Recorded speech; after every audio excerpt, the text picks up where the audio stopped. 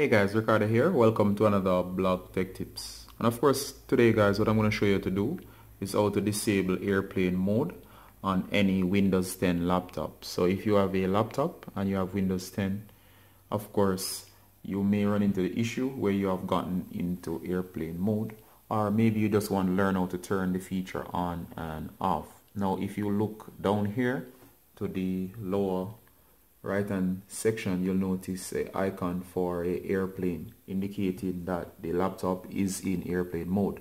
Now, while the laptop is in airplane mode, guys, it will not be able to connect to any wireless networks, and basically it's in lockdown mode. This can be great in cases where you need to disconnect from the internet totally, maybe to do action on your computer in which you do not want any app to have internet access. So as you can see now, it's in airplane mode, and in order to disable it's quite easy and to start connecting back to any network. So if I try to browse now, I won't be able to browse, and it works just the same as on the smartphone. So just click the icon.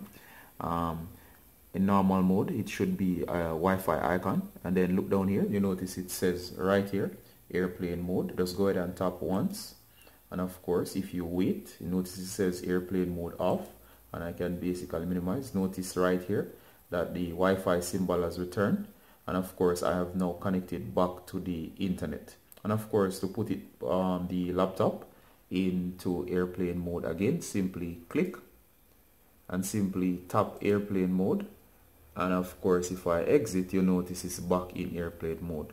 So guys, it has been a quick tutorial showing you how to take your laptop in and out of airplane mode.